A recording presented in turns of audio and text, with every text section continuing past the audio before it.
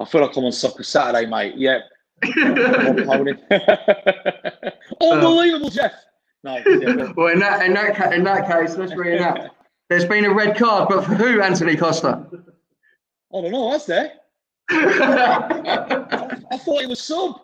I thought he was going off for sub. Yeah.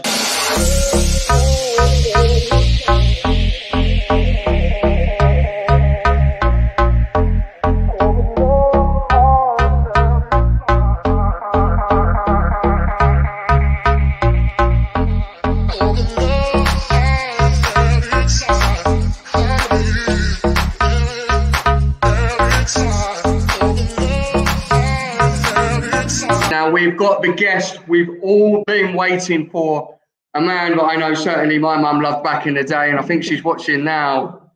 It's Tottenham supporter, actor and singer. You may know him from a little band called Blue. Ladies and gentlemen, let's welcome Mr. Antony Costa. How you doing? How are you, sir? Are you well? Yeah, not bad, mate. Not bad. Just chilling and just trying to, count the hours of the day, really. Watching the football. Now, first of all, thank you very much for coming on the show to obviously try and raise money and awareness for Libby. We're going to run through the scores and your love for Tottenham soon, later on in the hour. But let's just kind of delve in to the wonderful days of Blue and being probably one of the most successful bands within England at the time. Just run through and tell me what life was like in the heyday of being in Blue. It was a great time, mate. It was a great time for music, great time to be, in a pop band. And for me, I'm so pleased that me and the boys did it then rather than trying to do it now. I think if we was trying to do it now, we'd have no chance. I think music's changed so much and it's all downloads and iTunes and Spotify, and you just got to move with the times. But for us, it was all back in the day, selling cassettes, CDs, record players, records, proper CDs. Do you know what I mean? And touring the world and meeting some great people and singing with some great people. So I'm very, very grateful with how how our career sort of went. And I guess the first thing, obviously, your band's called Blue. So where did the name for Blue come from? Oh, God. Well, it was quite surreal, really, because we was on a train once on the Northern Line, going from Edgware to the West End, because we had a meeting with the record company. I was all sitting there and was thinking, what can we be called? And what's a really good name? And at the time, Pink was out when she first came out, 20 years ago. And we went, what about Blue? It was like, really? Do you think that's a really good name? Do you think it will go? Do you think people will like it? And that's how we really got the name. It was just a matter of taking the mick out of ourselves and going, what about Blue? And that's what happened. And obviously there was some band members with yourself, including the likes of Simon Webb and Duncan James. So how did you guys meet and become obviously the band that you became? Oh, it's a long old story, mate. But to cut a long story short, we all met each other on the audition circuit, going for auditions for different bands and different sort of acts. And me and the boys, I met Dunk at an audition, really got friendly. Then I met Lee at another audition, and Lee and Dunk had met, and it was all sort of really surreal how we all met without knowing that we all met. And then Simon was the last to join because he came down from Manchester and was living with Lee at the time. So it was I think it was fate. I hate to sound cheesy, but it was fate that brought us together for sure.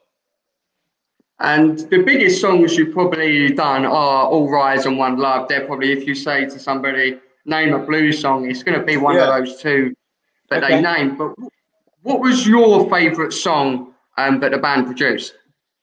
Oh God, it depends what mood I'm in, fella.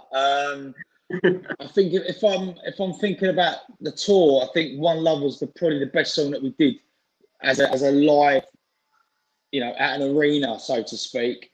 I like the ballads as well. As I said, it just depends. I think One Love edges it a little bit though. And when you look into your bio, like your Wikipedia page, which we all know is the best source of information, and I say that sarcastically. Yeah, exactly. You're dubbed as a singer and an actor. So let's just talk about the difference between singing and acting and what the crossover between the pair is. For me, acting is my passion. That's what I grew up in. I was acting since I was a kid. I was in programs, a couple of BBC comedies. I was in Grange Hill. For those of you that are watching, it was a school program, school drama. And that was my passion. And it just got to a stage where my voice was breaking. I loved singing, but it was always in the back of my mind, you know. So I started singing and, you know, vocal training and learning, you know, learning about my voice and structure and that. But acting would always be my passion, mate. You know, I love being someone else for like 2 hours on stage if I'm doing a musical, or 2 hours or 3 hours in a film if I do, you know, a short film and stuff. That to me is what I love for sure. Now, this is a football show, and obviously we know you're very keen to talk about the football. Yeah. Although your band's called Blue, your probably biggest rivals alongside Arsenal are the Blues, and of course you're a massive Tottenham Hotspur supporter. So how did that kind of work when you was touring this, that and the other? Did you like actually, although you're on stage here, there and everywhere performing to millions of people throughout the years, was there a part of you that thought, part of me just wants to be at White Hart Lane right now? All the time. I remember being on stage. God, I remember being on stage in Singapore, and Spurs were playing Arsenal at the time, and we was on stage, and I literally walked off stage, not rudely. While one of the lads was talking, I walked off stage to check the score. Do you know what I mean? And I kept looking over at my old tour manager, going, "What's the score? What's the score?" And you know, I think we won that game. I think we beat them 2-1. But yeah, it was a great day for me because A, we had a really good gig, and B, we beat Arsenal. So yeah, I was so obsessed with Spurs. Like I'd plan my day. I'd plan my, you know, I'd make sure if we were flying, for example, I'd make sure I'd get to the airport 2 hours before if Spurs were playing and try and watch the game. Or if we landed at a certain time, I'd run to the nearest pub in, you know, wherever we are, Germany or Sweden and stuff, and watch the game. So I try to watch it as much as possible. Now I've got so much time on my hands. It's lovely because I can get to watch them and be depressed at the same time. In these days. Well, now we've got a video coming up before we look at the scores from a man which may have just been one of your childhood heroes growing up supporting Tottenham. So let's have a look at this little message from Teddy Sheringham. Wow. Hello everyone, I'm Teddy Sheringham and I'm here to ask for your help. We really, really, really need your help. There's a little girl called Libby who is in desperate need of a bone marrow donor. Please go to her Instagram page at libby's.lockdown and click on the link in her bio for full details on how we can help to save her life. Thank you. What a legend. Yeah, of course, that was a message from Teddy Sheringham asking you to try and donate money, raise money, and try and find a bone marrow donor for Libby. So I guess before we talk about the scores, let's talk about your memories of Teddy Sheringham in a Tottenham shirt. Oh, wow. Well, you know, I grew up in, you know, I was born in 81, a month after we won the FA Cup. So the 90s for me was the time, you know, I was 9, 10 years old, and I was, you know, that's when my love for Spurs, you know, was as it is today. Sheridan was a great player. I think him and Klinsmann for me were one of my favourite duos at Spurs ever, partnership-wise. You know, you could talk about Berber and Robbie Keane. I usually ask a question about your five-a-side football team with footballers you played with or played against. So how about we make a five-a-side football team made out of the best singers that you've kind of toured with or you've been on the same tours as. And to make this question easier, let's disinclude the boys that are in blue. Yeah, of course. All right. You ready? Yep, go on. Elton John, Stevie Wonder, Tom Jones, been on the same stage as Tom Jones and Phil Collins as well. And, oh God. And I've met my hero. I've never sung with him because he's unfortunately passed away a few years ago now, and that's George Michael. But meeting him was just, they say never meet your heroes, but I'm so pleased I did, because what an absolute legend, a diamond of a man. And he's the reason why I started singing, really. Well, as for a football team, you probably may lose that, but for singers, that is a wonderful. For singing wise, no one's touching that. For singing wise, you're correct. Now, yeah.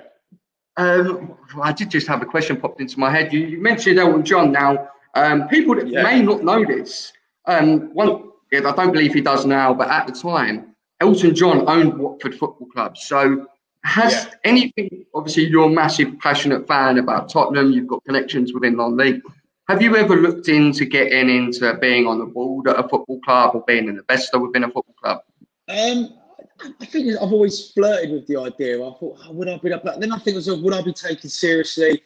Do I need people being, abusive and all that? I would just do it because I love football so much. But for me, never say never, for sure. But if Tottenham come running and said, look, we need you to get to entertain us at half time and start singing, I'd be there in a heartbeat.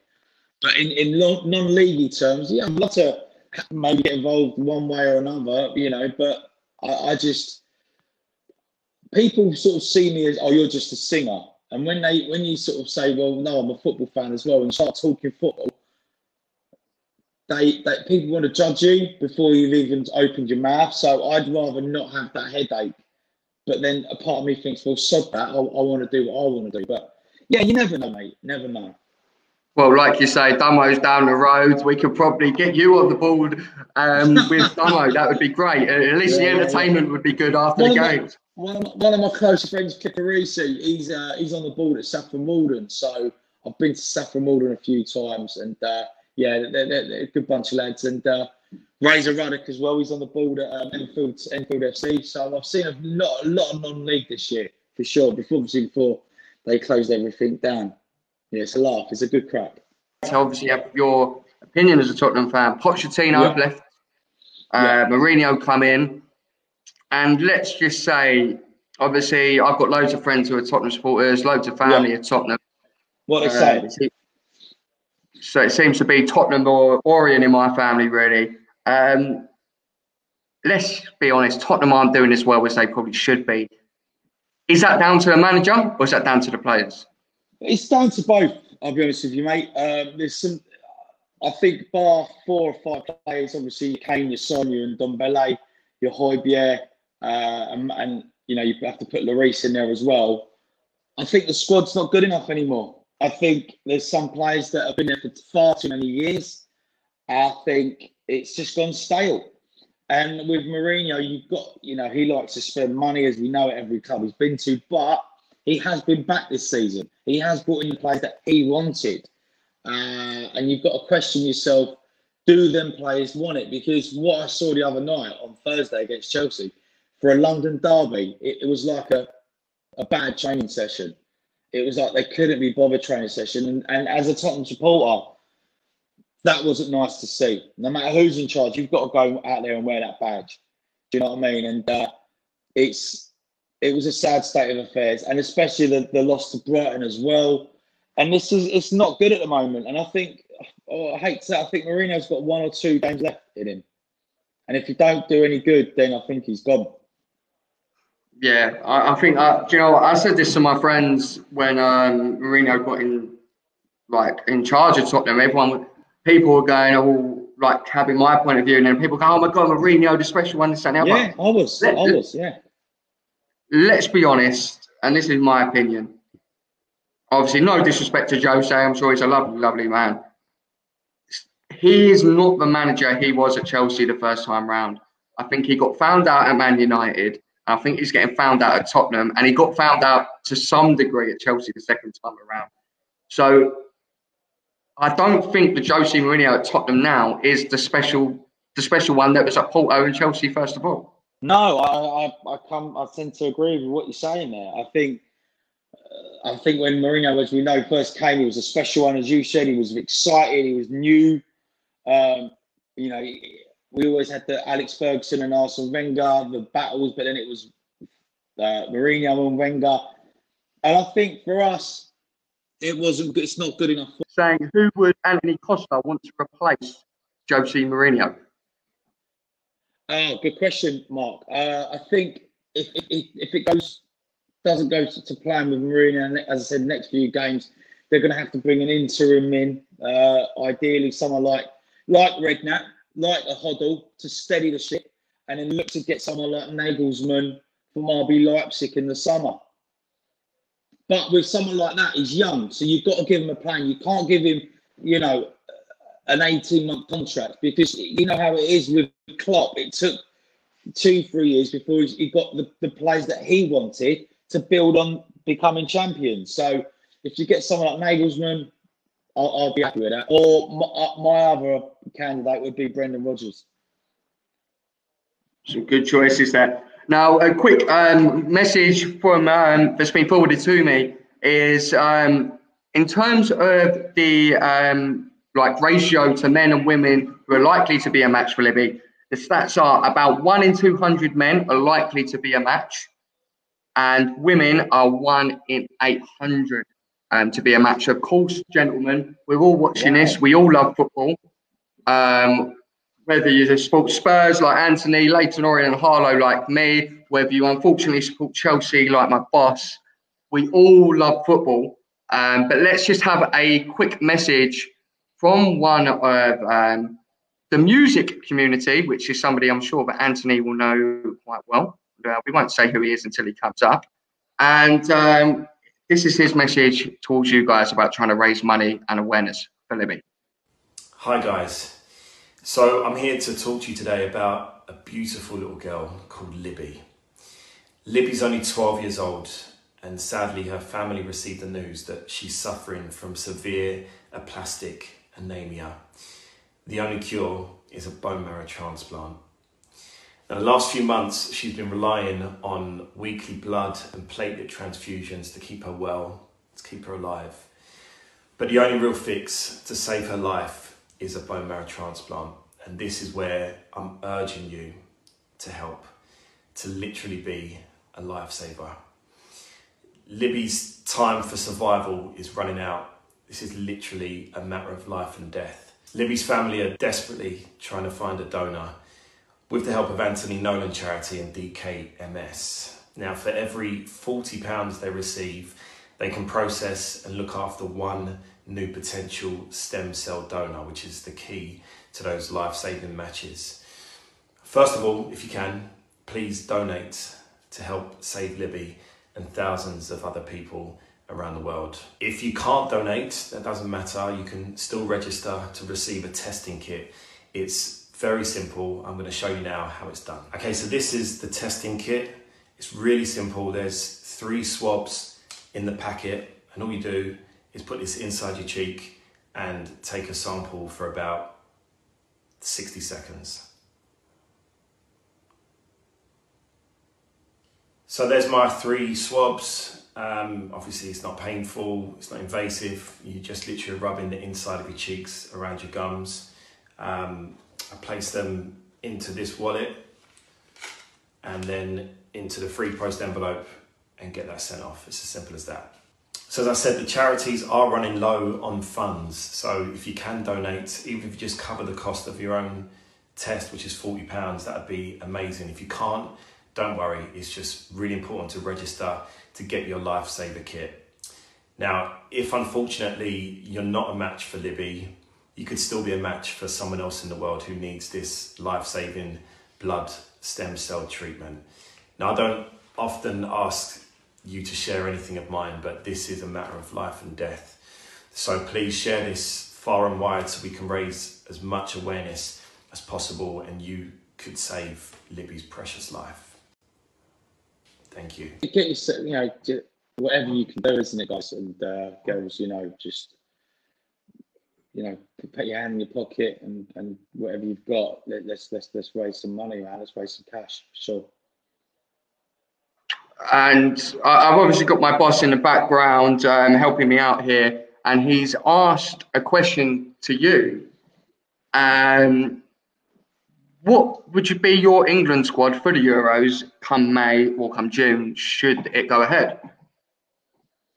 Am I naming the whole squad or just players that I think? Just players that you think maybe should be included that haven't been really there or thereabouts. Let's say who wasn't at the World Cup, let's say that. Oh, Grealish, Jack Grealish for me, 100%. I'm going to say this now. He's the nearest to Gaza that I've seen in a long, long time. I think I'm just watching on and off the Aston Villa game now. He's off running the show. I love everything about Grealish. I think he's a fantastic player. Declan Rice should be in there as well. I think he's having a really good season for West Ham. I hate to say it because I'm not a West Ham fan. Harry Kane obviously has got to be there. He's the main man. Just trying to think, who else is out there, fella? Who else is out there? Let's throw me some names. Let's have a chat. I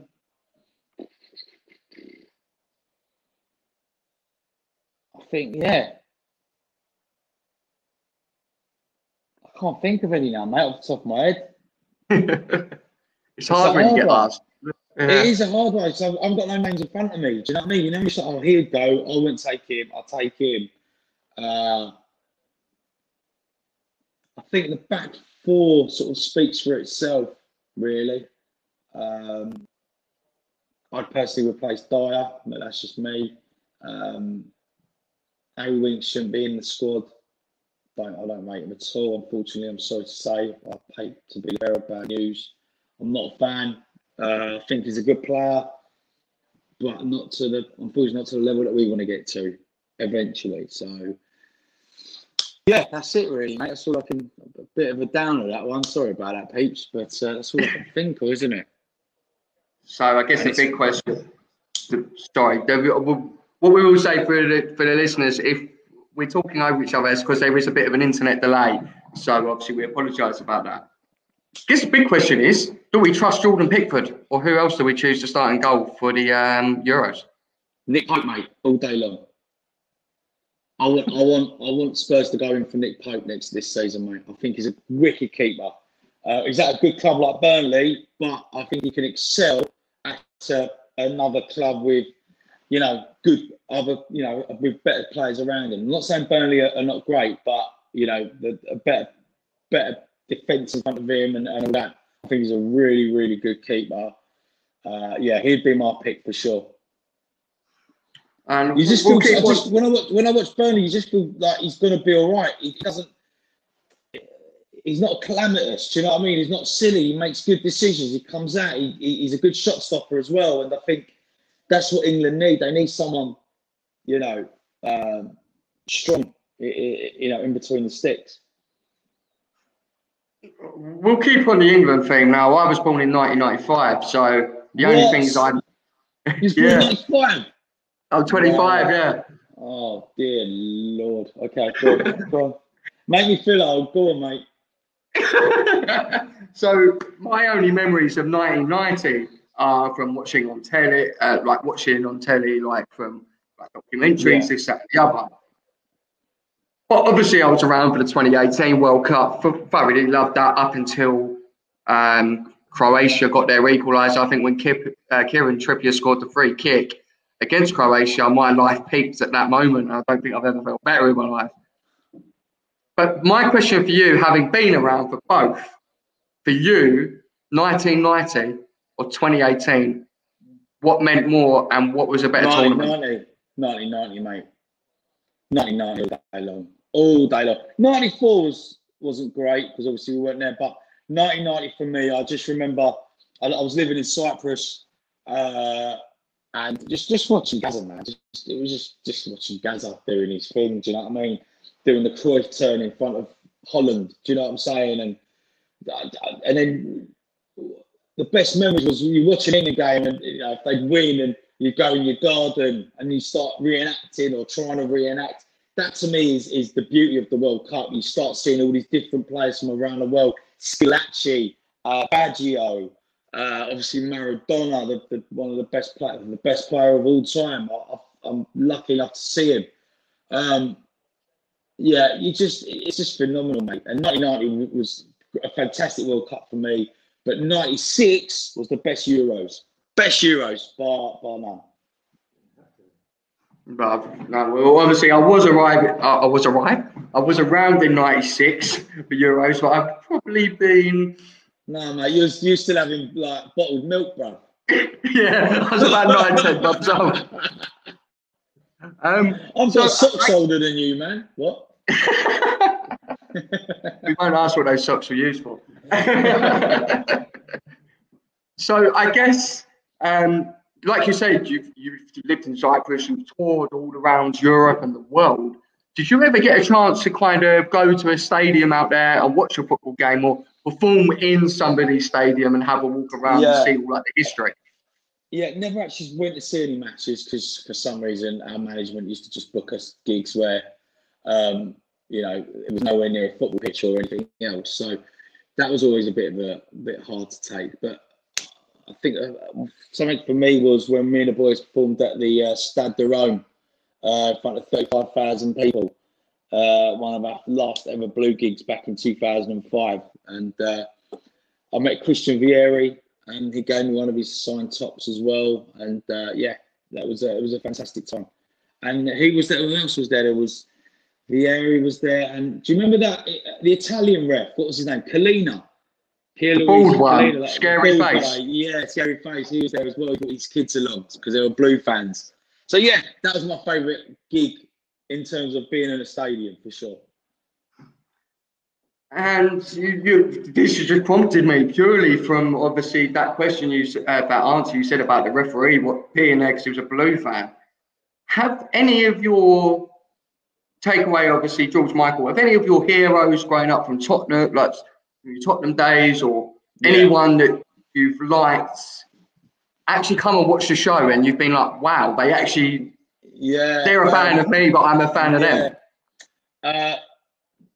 The late amazing man Justin Edinburgh brought his kids along, and obviously you know him because of Leighton Orient. I know him obviously because of Spurs. What a lovely man. He brought his kids along who were young at the time, and he came to Wembley. And obviously I didn't know he was there. He managed to get backstage because he knew one of the guys working at Wembley, and my old tour manager said, "Look, there's someone that wants to say hello to you. He knows that you're a Spurs fan." So I went there, and it was it was the late great Justin Edinburgh, and we had a chat. I asked him about the 1999 League Cup final when him and Savage had a bit of a to-do, bit of a tear up on the pitch, and he laughed. He said, "Yeah, it's just football." But what a lovely man he was. Yeah, unfortunately, I never got the privilege to meet him. I ran past him when we ran on the pitch when late one Monday. But yeah, obviously, I love the guy. And obviously, Charlie, his son's doing a lot of work in the background to try and raise money through the JE3 Foundation. Yeah, lovely man, lovely boy, lovely boy. Beckham as well. Beckham came once to a gig because I knew his sister really well and his mum. They came, they brought their son. Brooklyn, he was like a babe in arms. He was only about 2 or 3. Wayne Rooney came to see us with Colleen when he first burst onto the scene up in Manchester. He came when he was still at Everton. That's how long ago. So before he went to Man United. Yeah, and I gave him a prop of one of the tours, one of the things that we gave him. Lovely guy. Jesus. Now, you've said that you've played in obviously charity games here and there. Yeah. What kind of charity games were they? What were the teams? Where were they hosted? And did you nutmeg anyone? No, I never had a chance to nutmeg anyone. But it was a charity foundation called Celebrity Soccer. We toured around the UK. Not toured, but we went to different places: Everton, Sunderland, Swansea, Boston United, Notts County, There's one hopefully by the end of the year at Plymouth Argyle. There's loads, mate. There's loads. Norwich City I played at Norwich, Swansea. I played at Swansea twice and Norwich twice. Yeah, they're the ones that stick out for me. I scored a screamer at Swansea though. I'll never forget that. That was blinding. I scored against Terry Alderton. Oh, they just hit the post, Villa. Terry Alderton, the comedian. I scored it. I lobbed him from just outside the box. But it's always for different charities. Birmingham City as well. I played a few times. So yeah, we get some good stadium. You know, normally like 10, 12,000 people. So it's great. Is this the same organisation that's on Twitter as Celebs FC? No, it's Celebrity. SELLEBRITY. What do you think of VAR? I think I get why it's there. I think that, but the decisions are just inconsistent all the time. Like when we played Newcastle this season, and you know we're all over and we're winning 1-0, and they get a penalty in the 93rd minute for a handball. It wasn't a handball because he's looking away from the ball. And then 3 days later, they changed the rule. It's like, well, hold on a minute. That's just cost us 3 points. You need to be consistent. And the refs, unfortunately, they have to come out in press conferences or be interviewed and say, this is the reason why I gave that decision. You know, because it's just frustrating for us fans because we don't know what's right. We can't celebrate a goal really anymore because we're just thinking what's going to happen. And it takes a long time as well. Come on. Rugby got it spot on. You know, rugby got it within like 5 seconds.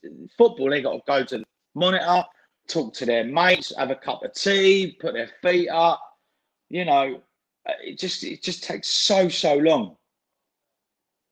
I guess we'll ask you, you're a Tottenham fan, so you may give a controversial answer, but David Luiz getting sent off the other day for nothing. Is that a red?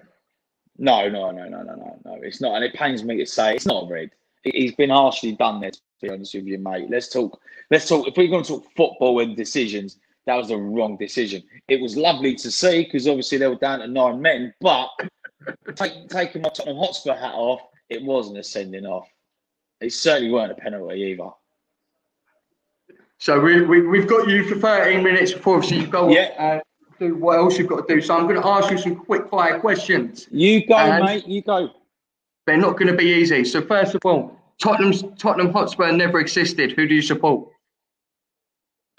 Oh, mate, don't do this to me, mate. I've never ever thought of that. I'm just going to go Barnet FC because they were my nearest team back in the day. Barnet FC. Okay, so you'd have supported Barnet if Tottenham didn't exist. You can't sing and you can't act. What do you do for a career? Footballer. I knew that was coming. I'm guessing playing for Barnet then. Yeah, well, you never know. But I just that question's just thrown me, mate. I mean, I've never ever been asked that in my life. So sorry to any Barnet fans out there, but yeah, Tottenham's my one love. Excuse the pun. I've just had this question asked. Would you buy anything red? No, mate. No. No. Do you know what? I moved into this house where I'm at the moment, and there was a red wall, and I was like, that's definitely going. That is like 100. Before I even move in, that is going. I'm not even a fan of the colour red. That's how bad it is. Okay, next question. You never met the boys from Blue, but you could be in any other English band throughout history. What band would you have been in? Take That. Or the Beatles. I wouldn't mind being a pound behind John Lennon or Paul McCartney, God rest their souls. Well, not Paul McCartney, but John Lennon. Right, let's think. I'm making these up on the spot, so let's think of some more quick fire questions. So, here's one. All right, then. All right, let me ask you. Leighton Orient. Go on. Leighton Orient are playing Harlow Town in an FA Cup final, and you got to pick one. Oh, thanks for joining, Antony Costa. I bet he's now going. I don't know. You got the golden ticket. You got the golden ticket, the best ticket in the house, but you can only sit with one set of fans. Oh, mate. Do you know what? They play each other in friendlies, and I just sit there and clap every goal. I don't really like sing on it. Oh, it's such a hard question. Don't know. I think, do you know what? I think looking at it from a business point of view, I think you've got to say Harlow Town, because purely for Harlow, winning the FA Cup, the money alone will keep that club going. Yeah. Is Chris Bourne, is Bourney still there? Chris Bourne? Yeah. He was assistant manager, but I don't know if he's staying there for next season. He was there, and then obviously the season stopped. So I don't know. So nice guy. Now I'm going to ask you a more difficult question. After that horrible one. You can be any of the members in blue. So you can be any of them. You can be Duncan, Simon, etc. Yeah. You can't be yourself. Who are you being and why? I'd be Simon, because he's just chilled. When I watch football with Simon, because he's a United fan, when I watch football with him, like if United are playing Spurs, I'm like up and down, left and right, going mad. And Simon just sits there because he knows that United are going to beat us. He just sits there like with a smile on his face, and it's like, oh, I'd love to be you, being a United fan, knowing that you're going to win most games. You know what I mean? And he just sits there like, yeah, man. So yeah. So it'd be Webby, mate. It'd be Webby. Just because of his calmness. So, okay. So now let's make them Tottenham related. Go on. So basically, I'm going to give you two players. So two Tottenham players that have either played previously or now. Only one of them would have ever played for Tottenham. So I'm going to give you the names. So we'll start off. Gareth Bale, Luka Modric. Gareth Bale. Harry Kane, Jermaine Defoe. Harry Kane. And I hate that question because I love JD. Right, let's have a let's think. Let's go back. Let's think. Casey Keller, Brad Friedel. Friedel, man. What, to play for Spurs? Yeah, Brad Friedel. Yeah, to play for Spurs. Yeah. You got Brad Friedel. Big old Nico Cranshaw or Peter Crouch? Well, you know, Cranshaw and Crouchy. I think Crouchy, man, because he's just Rodney from Fools and Horses. He's just a laugh, isn't he? He's good to have around. He's good to have around the dressing room, I believe. That has thrown me. I think that's the first time I've laughed that much on anything like that. That completely threw me. Right, so we've got. Let's think of some more Tottenham players. So Teddy Sheringham that we saw earlier, or let's think Teddy Sheringham or Berbatov. That's a good shout, actually. Sheringham or Berbatov. I could hear him, and I could hear probably Sheringham because the amount of times he was at the club, then came back to the club. As much as I love Berber, the minute Man United come calling, he went. Do you know what I mean? It was just, he didn't have I love Berbatov, by the way, but yeah, I think Teddy, big old Terry Sheringham. Now, you asked me who I'd rather win in the cup final between Leyton Orient and Harlow Town, so I'm going to ask you some difficult questions. You can't include players like Andy Bayor and Gallas that have already previously played for both clubs. Yeah. You have to take 5 players from Arsenal, now or in history, to play for Tottenham. Who are they? Yeah, Thierry Henry, David Seaman,